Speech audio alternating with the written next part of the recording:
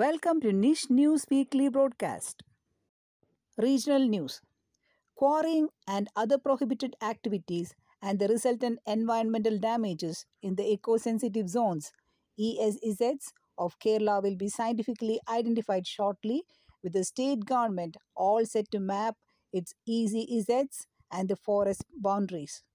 The exercise has become relevant in the wake of allegations that prohibited activities, including quarrying, are thriving in the EZs, causing irreparable environmental damage.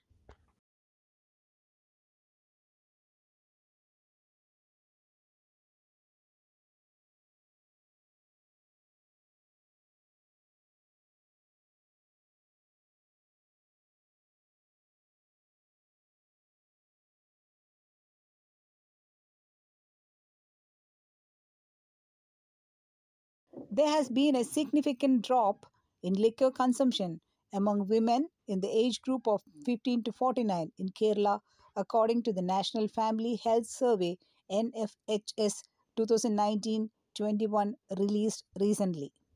As per the survey, the liquor consumption among women in the state has dropped to 0.3% from the 1.6% in the previous survey held in 2015-16.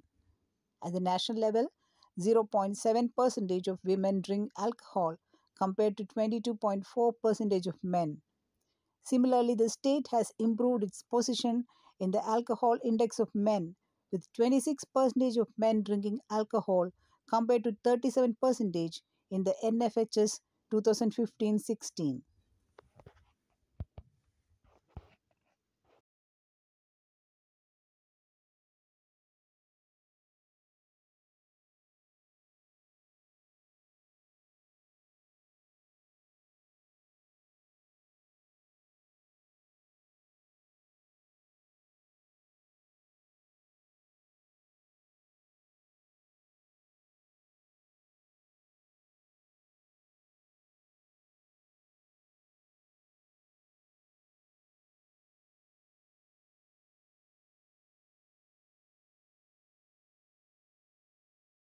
Food and Civil Supplies Minister G.R. Anil has said that social welfare organizations, including orphanages and old age homes, will continue to receive ration supplies from the state's tide over allocations over various commodities.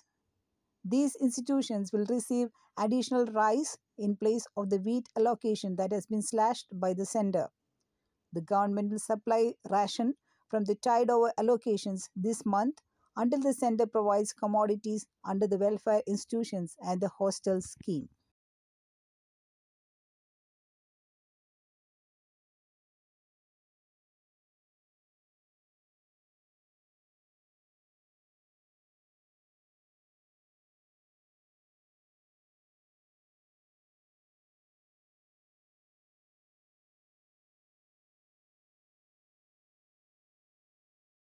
Recently released Malayalam movie Kaduva has been receiving criticism from the audience for being insensitive towards differently abled children.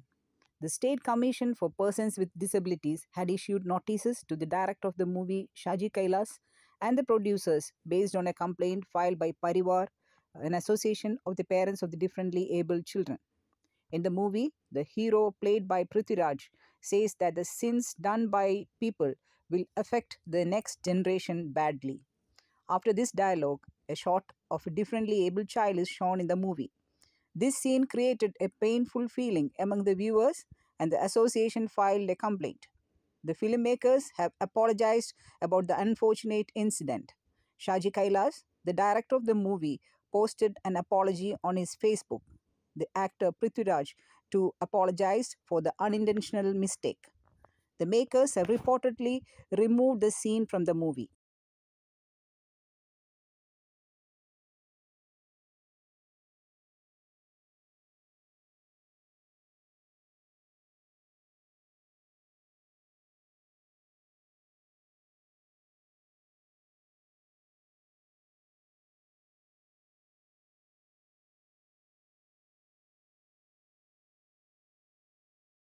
Over to national news.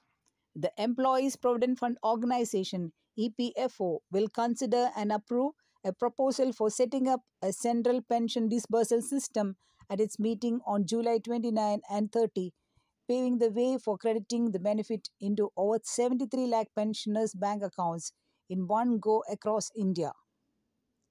Presently, over 138 regional offices of the EPFO disburse pensions to beneficiaries in the region separately.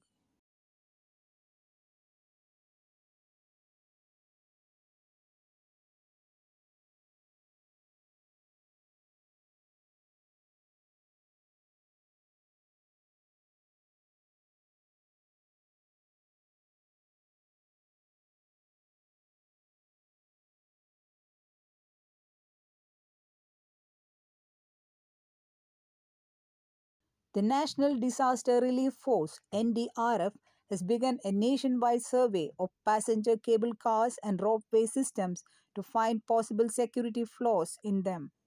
The move comes against the backdrop of at least three reported ropeway accidents that took place in Jharkhand, Himachal Pradesh, and Madhya Pradesh this year.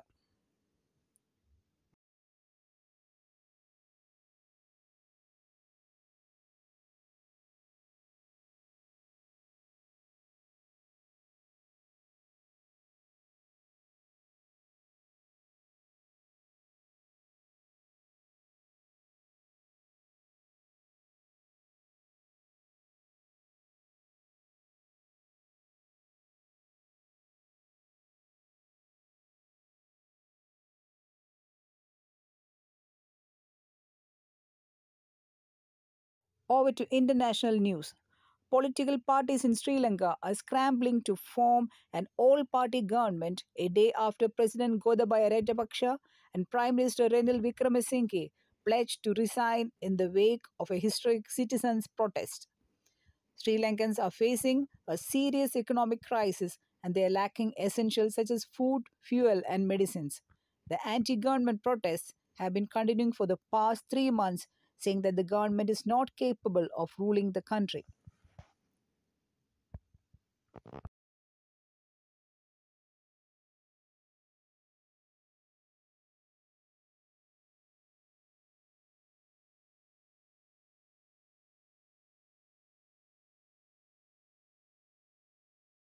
Prominent media groups from the BRICS, Brazil, Russia, India, China, and South Africa, countries committed to stepping up dialogue and finding ways to generate strong synergies as they confront new common challenges from the COVID 19 pandemic to the impact of Russia's invasion of Ukraine.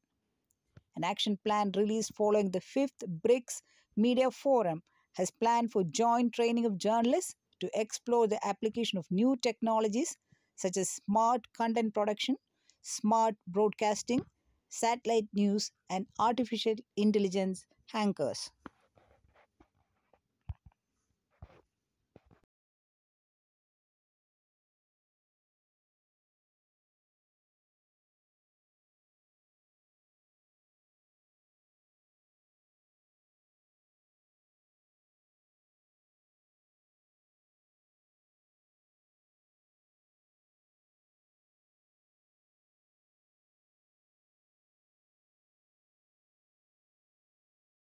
Sports news. Novak Djokovic wins 7th Wimbledon title and 21st Grand Slam. He's just behind the record of Rafael Nadal, who has 22 Grand Slam titles. In the women's singles finals, Elena Rybakina, the Kazakh, won her first Grand Slam, beating Ons Jabeur in the finals.